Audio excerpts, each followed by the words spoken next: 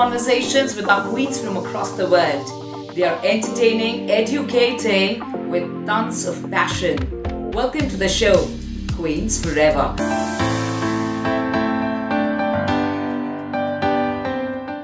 All right, so let us see which country we're traveling to today.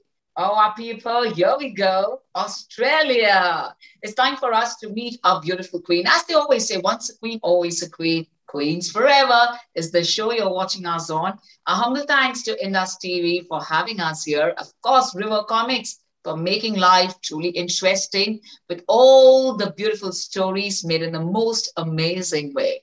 Thank you to Be International, and utmost thanks and gratitude to all our lovely viewers for showering us with tons of love.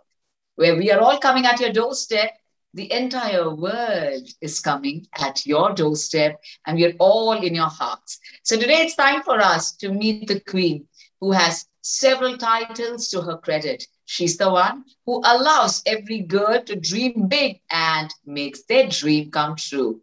She's also grooming those beautiful girls at the same time having her own beauty pageants. She started her career a couple of years back, and we're going to truly get started with her beauteous career. So right from being the recipients of several prestigious beauty queen titles, may we please welcome our Miss Thai New Zealand 1998, Miss New Zealand Asia Pacific 2003, second runners-up, Miss Intercontinental New Zealand 2005, Miss Asia Pacific 2015. Now, if I really get into the other titles, it's going to be pretty long. But let me tell you about the several subtitles she's been the recipient of at different beauty pageants, right from Miss Popular to Best National Costume to Best Miss Congeniality, Best in Interview, and of course, the Best Personality. The one and only, may we please welcome our beauty queen today here on Queens Forever, Namphon Bennett from New Zealand. Hi everybody, namaste, kia ora from New Zealand. Okay, so you know, this is how the beauty queens wave, and this is also what I learned from Namphon. I remember you taught me this in Singapore. How to like this. How to Not wave like at Queen Elizabeth, but a little bit like this. Yes, a little bit like this. So as we all I'm more partial to this one these days. Yeah. Okay. Okay. So she's the one, of course, who had a great experience, traveled all across the world, been with beauty queens. At the same time, she's the one who gives them training as well. So today we have the right person for all of you, who's going to inspire you and take you on an actual high. Namphon, welcome to the show. Thank you so much for being here with us. No, thank you so much to your staff, to River Comics, to IndusTV, and to Bharat for having me as well. Really appreciate the invitation and very flattered by it. Thank you. Namphon, when did it all start? Tell us about your childhood. When was the first time you dreamt of being a queen, or you dreamt of wearing the crown? When was it? Wow, I don't think I ever dreamt of wearing the crown, but I remember there was, I think in the mid-90s, a Miss Universe pageant that was being held in Bangkok, and beauty pageants in New Zealand aren't so popular at the moment, but in the 90s, it was very popular. We'd have it on TV.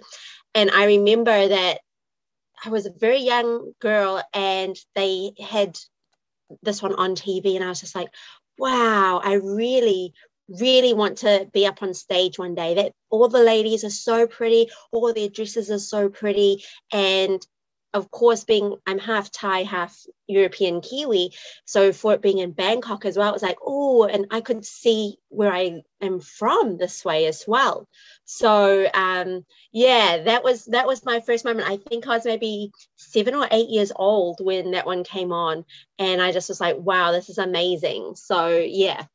So Namphon, how did you first get a chance to become a part of a beauty pageant? Or when did you first realize that you know, you could actually participate at a local pageant or a state level pageant before getting into the national level pageant? Well, for me, it all happened by accident. I was 13 years old when I did my very first one, and it was the Miss Thai New Zealand. And of course, it's for the Thai community within New Zealand itself. And I had never been interested in beauty pageants before. I was a tomboy. I love sports. I was playing rugby, playing tennis, playing cricket. So yeah, it was not my dream to be in a pageant. And my mother asked me, please, can you just show me that you're a girl? And can you do a beauty pageant for me? I would love to see that you have some femininity. So I said to her, okay. And I did this pageant, the Miss Thai New Zealand, for her. And I just happened to win it. My first time ever wearing high heels, my first time to do any kind of fashion walking. And yeah, I won it, and won the Miss Popularity as well. It was very, very strange for me. And then after that, it became, you know, an entry point to modeling. And I did some modeling here in New Zealand. I did a few TV ads here in New Zealand. I did some modeling in Bangkok. So it opened a lot of doorways for me. Brilliant. And that's how it all started. So tell me, of course, having great exposure and, you know, a contestant for a national pageant, what is the preparation that gets into it? Well, I mean, it's different now. I'm a little bit older, but and as you get older, it changes. I mean, when I did my first national pageant at 19, the Miss New Zealand Age Pacific, it was a lot easier to maintain my body. I was already very athletic, so that was fine. And then when I did the Miss Intercontinental in 2005, you know, a little bit more focus on exercise regime. I think also for girls here in New Zealand, you know, we were at a bit of a disadvantage because it's, again, not a big industry here in New Zealand. So with me training girls now, I give them that, you know, this is the expectation, you know, the international standard is this. You need to have costumes that look like this. You need to be able to speak and present yourself a certain way, which I didn't have the benefit of in my generation. I just had to teach myself and hope that the costumes I had were good enough. But now that I have all that experience, I pass it on to other girls that, okay, this is the standard that you need to perform at in every aspect. You are watched all the time, you know, outside of the stage, you know. So there's a lot that goes into it. Catwalk coaching, teaching about health and exercise and healthy eating, because I think that's really important that people actually eat properly to maintain their energy. Being familiar with the pageant you're entering and what their cause is, and being able to talk about that, public speaking, and being a good role model, as well as just basic etiquette, manners, things like that for when you're behind the scenes, having lunches, having dinners, and so forth, and anything else that goes into that particular pageant. Well, I know the list is endless, but let me tell you, Namphon is just talking about all this. But all these beauty queens actually practice every little bit of it. Knowing more about this, but you take a breather and please try to digest everything, all the beautiful tips that Namphon has given us while we take a super short commercial break and see you guys back.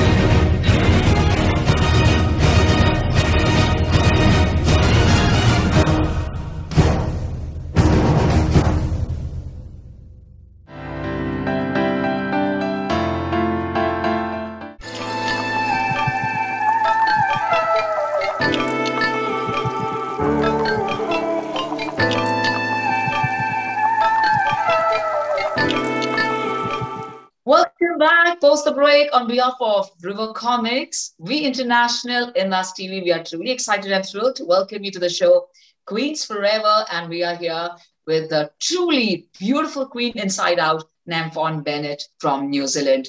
Namphon, I would really want to know from you, the best person to answer me this question. What is the difference in beauty pageants that took place at the time you entered pageants around 1990s, towards the late 1990s, and at this point of time in 2020s? What is the difference? Wow, there's so many differences, actually. I think now that there is a big focus on fashion. Fashion is amazing. But there's also a big shift in being socially conscious.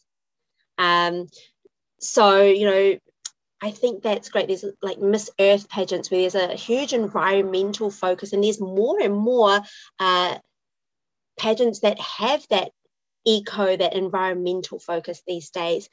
I also think that we're stepping away from what is traditionally beautiful, where we expect the girls to be stick thin. Now it's more acceptable to be curvier. And a lot of the pageants have gotten rid of the minimum height restriction. As we are becoming a smaller place, and everyone's of mixed background, mixed ethnicities, and it's not realistic anymore to have girls that are 5'10" and above entering these beauty pageants. We are all different shapes and sizes. So I think that is a really big change these days. And there's also a small step at the moment away from what is traditionally associated with that country. So, for example, New Zealand is a melting pot of different cultures. And in the past, there used to be a very firm, we expect either a Maori girl or we expect a European girl with blonde hair and blue eyes. Whereas these days, because we have so many Pacific Islanders, Maori people, myself, I'm half Asian, but we're still Kiwi. We are still born in this country. We are brought up in this country. It is our home. So there's less of that. This is what we expect when we associate what people look like with a certain place. Oh, so true. So true. It's completely different ball games altogether for, Oh, wonderful. Thank you. Thank you for the great bifurcation. And of course, I'm going to come back to your experience of the beauty pageant. What has been your utmost amazing experience you've had at any of the beauty pageant you'd like to share with our viewers? My favorite experience has to be when I entered Miss Intercontinental 2005 in Huangshan, China, which actually is coincidental because this week is the anniversary, our 16-year anniversary since that competition. And the final night was on July 31, 2005. And I was so grateful to have received the Miss Congeniality Award, which was, of course, voted by the other contestants. And there were 77 other contestants there. So I was very, very humbled to receive this. What made it even more special for me is my birthday is actually August the 1st. And none of the girls knew that my birthday was the next day, let alone did they know it was my 21st birthday. So that was my 21st birthday, was the night of the pageant. And only my roommate knew it was my birthday coming up. And when I got on the bus with all the other girls and the winner got on, everyone clapped for the winner. But when I got on, I had my trophy, my Miss Congeniality trophy, and I was already very excited. And then the entire bus of girls started singing happy birthday to me. And I was just crying. I was absolutely in tears. It was just the most beautiful experience. And I think I came away with the best award that you can come away with. So true. And I think, for me, it's a prestigious thing, a very, very precious thing, because I think it's a toughest thing to win Miss Congeniality, because you want hearts of all the co-contestants, which is definitely not an easy task. It is the toughest task to do at a pageant, for sure. And it's the same pageant where you spend around 21 days, right? A whole month in China. And it was great. It was such a great experience for me because in high school, I actually studied how to speak Chinese Mandarin for 5 years. So this was a great real life experience of me applying something that I had learned. I speak 5 languages as it is. So Chinese is my 5th language. And it was just great to be able to apply it. Amazing. And I do remember the beautiful instances that you shared about this particular beauty pageant with me in person, absolutely, at Singapore. And for all those who really wonder that, how do I know Namphon and about her so well, let me tell you all about this very beautiful experience. So we met in 2015 at Singapore, and thanks to Santosh Sapkota again, who invited me to participate in Miss Jewelry Queen. And let me tell you, I won the 2nd runners-up at Miss Jewelry Queen, and Namphon was our first runners-up there.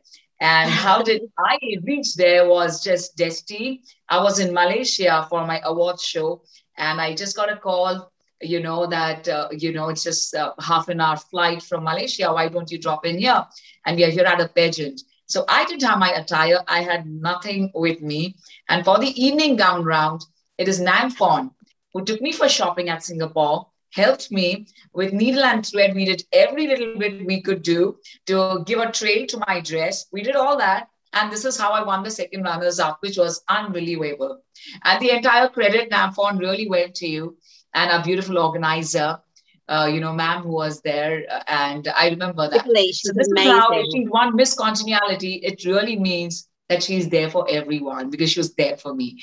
This is my first-hand experience. So for all those, especially for the guys and men who think that females have cat fights there, it's absolutely you mistaken. Not everyone does that. We do have people like Namphon who really carry the subtitle of Miss Congeniality, which is extremely precious. So thank you, Namphon, for that. And thank you for sharing your lovely experience. Before we go to our last round, I'd like to definitely ask you to give 3 tips to all our lovely viewers, to all those who aspire to become a beauty queen like you. So I think the most important, and one that we've just kind of spoken about, is to be genuine, be your real self, and not only be your real self, but be real to the people you're interacting with, and do things from your heart. And that's the most important thing, I think, for me. The second thing that I would say to people is be elegant. And I don't mean just in the way that you dress, it's in the way that you do everything, how you talk to people, how you deal with overcoming challenges, or when you get not so favorable outcome. If you lose, be elegant in losing, because you just never know what's around the corner. So yeah, be elegant. And I think for me, have fun. Don't take yourself too seriously. I know a lot of pageant girls, and they go in and they are like, I am the best, and they take everything every day. They come with full hair and makeup, and even when they go to rehearsals, it's not practical clothes at all by any means. It's over the top, and it's like, can you move in this outfit? And is it going to mimic what you're going to present on stage? And it doesn't. So it takes away the fun. They're not getting to have a good time with themselves. They're not having a good time with other people.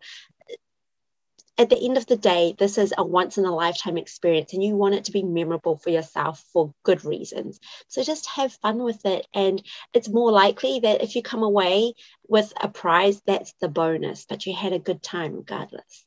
Lovely. Thank you. And of course, with this piece of advice, breathe deep, and we'll see you right back here. Ladies and gentlemen, put your hands together for We International Founder, President, Chairman, Mr. Bharat Goradia, Bollywood star.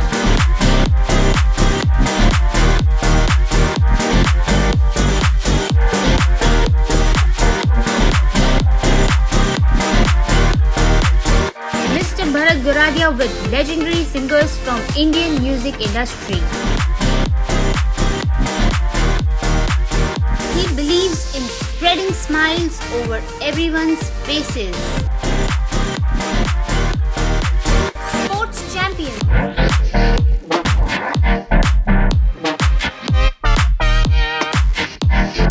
The Dada Saheb Phalke Award and Bharat Gaurav Pride of India Award winner Mr. Bharat Goradia has been innumerably awarded across the globe for his outstanding work in the field of promoting Indian arts and culture all over the world.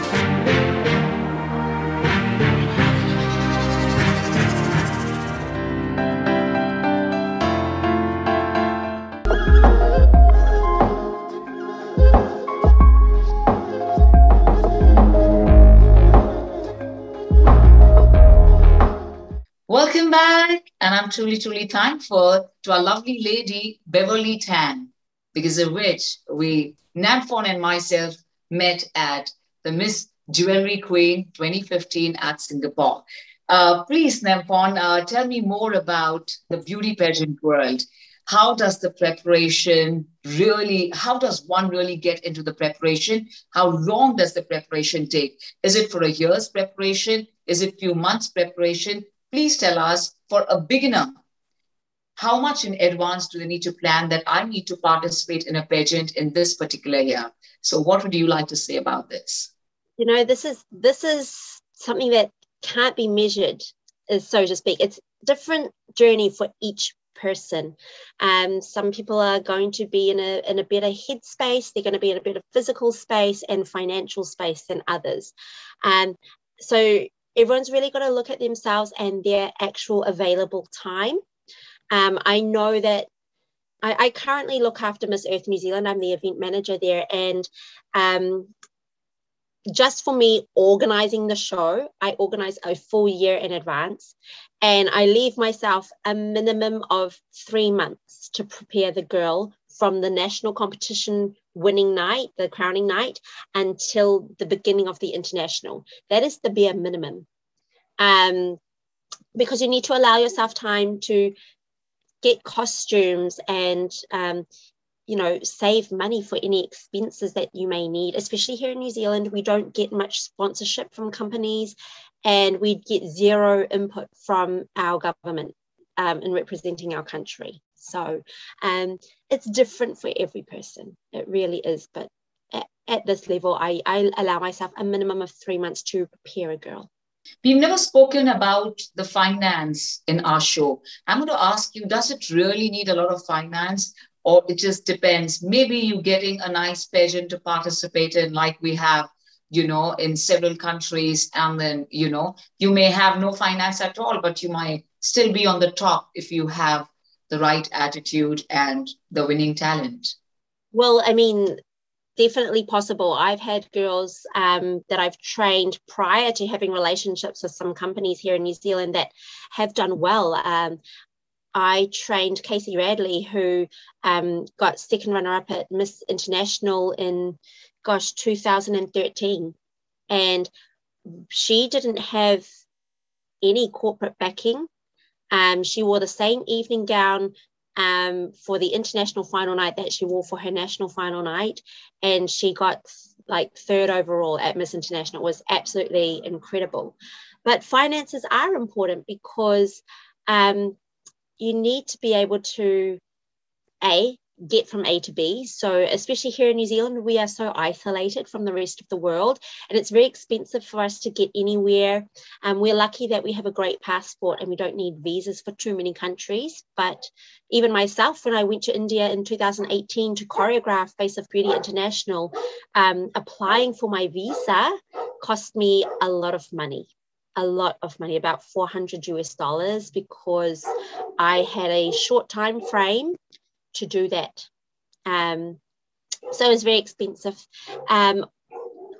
Also, depending on how long you're going away and the kinds of outfits you're required to have for each pageant, because some pageants require that you have certain items, they can be extremely expensive as well. And here in New Zealand, especially, hard to locate because our fashion is very limited.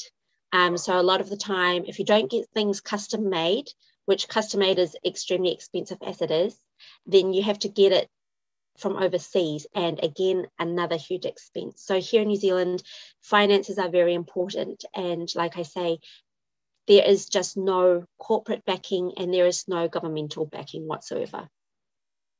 Wonderful. So thank you talking about this very important aspect on our show, Queens Forever.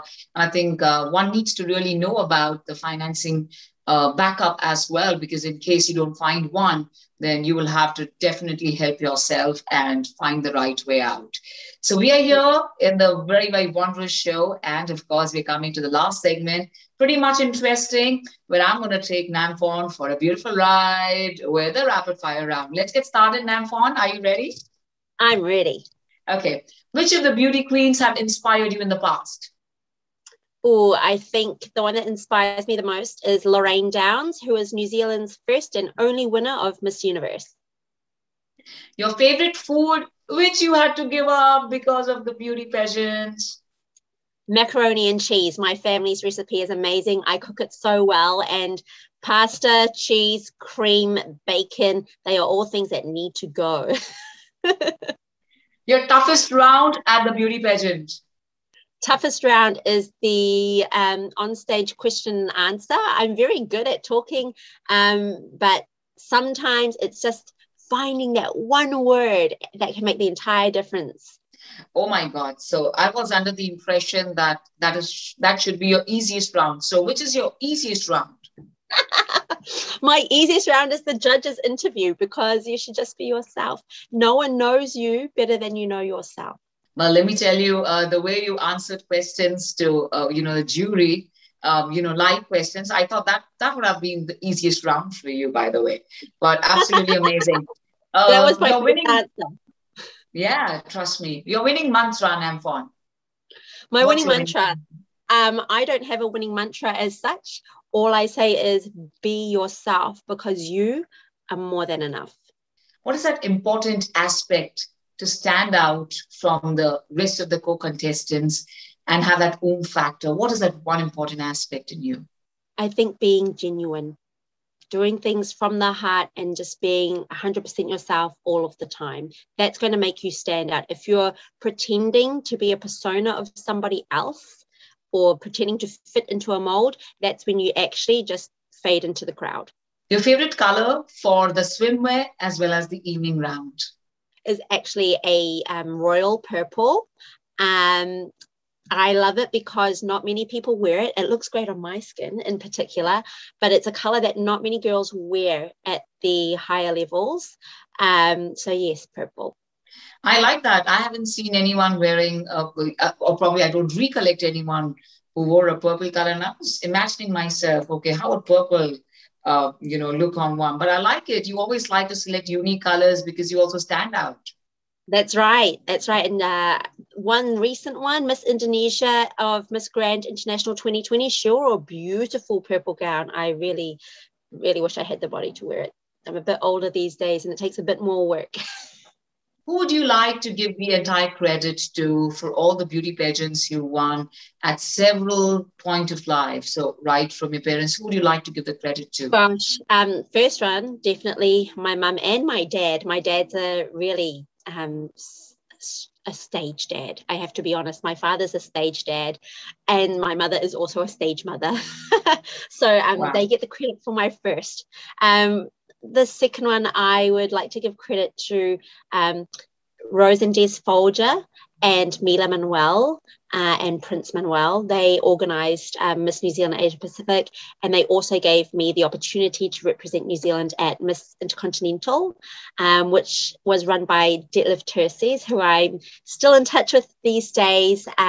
Miss Intercontinental is probably one of the biggest achievements of my life, and I can't thank him enough for looking after us so well. And he just made me feel very special, especially that night after I won my Miss Congeniality Award. He himself was just said some beautiful words to me. And of course, in Singapore, Beverly Tan and the TKS and Sons family. And Beverly is just like family to me now. She flies me out to Singapore every year. She provides my accommodation, and I help her judge and organise her pageants depending on what she needs each year, and I cannot thank her enough. She's even flown my mother out to be with us and taking care of expenses for my mother. So really thank you so much to everyone that's been involved with my pageant journey, to all the girls I've encountered, yourself included. I've made lifelong friends all around the world a couple times over. Oh, beautiful. That was a real long list. We want to know which has always been your favorite story or one of your favorite comics that you've been reading since childhood. Do you remember any of the stories of the comics? Gosh, I'm terrible with comics, but I loved the cartoon adaptations. And Right. I've always been a huge X-Men fan. I love X-Men. I wanted to be Storm. I thought she was wonderful. So yeah, X-Men. So I'm going to tell you and give you some great news. You can now download the app of River Comics, which is absolutely free anywhere in the world. And you can sit with your loved ones and enjoy watching the stories, make your life colorful and interesting by watching River Comics stories. So, Namphon, this was really interesting. I have a very special question for you. But for that question, I'm going to invite Mr. Bharat, our world's #1 promoter of art and culture in the United States. May we please welcome Mr. Bharat Goradia ji. Hi, Namphon. How are you?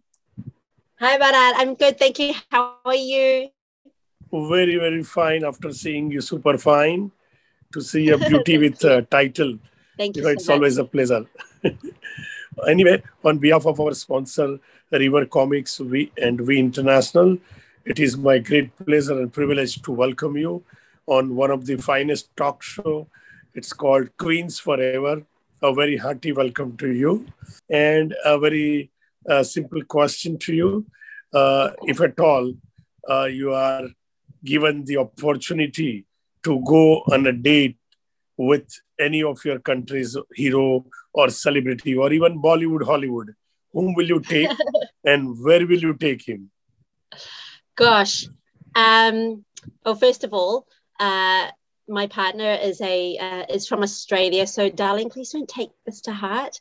The superstar, if I had the opportunity, the superstar that I would take on a date would be Carlo Ban. I don't know if people know Carlo Ban, but he is international, a Hollywood superstar from New Zealand, from Auckland, where I'm based. And he was in the Lord of the Rings trilogy, and he's currently in a TV show called The Lost Boys. If I was to take him on a date, I'd want to do something very active. I'd probably go to somewhere like a carnival where we can do dodgem cars and do like a roller coaster. That would be a lot of fun. He must be a lucky guy now. I mean, he's very popular here in New Zealand. He's very down to earth, and I haven't had the chance to meet him yet. I've met quite a few people here, not just Hollywood but Bollywood. So I'm very lucky that I've had these encounters with people. I had a beautiful encounter with Selena Jaitley. I did Love Has No Language with her. I starred in that film with her. Oh, wonderful, wonderful. What an amazing answer. Anyway, on behalf of our sponsor, River Comics, We International, IndusTV, and Simran, thank you so very much for sparing your valuable time, sharing your experiences, and giving us all the tips, especially to the young girls, about how to win the crown. So thank you very much. Wishing you all the very, very best in all your forthcoming projects, and see you very, very soon in USA. Thank you so much, Bharat Goradia. Thank you to Simran. Thank you to IndusTV. And thank you so much to River Comics. Thank you, everybody. Have a great day. Lovely.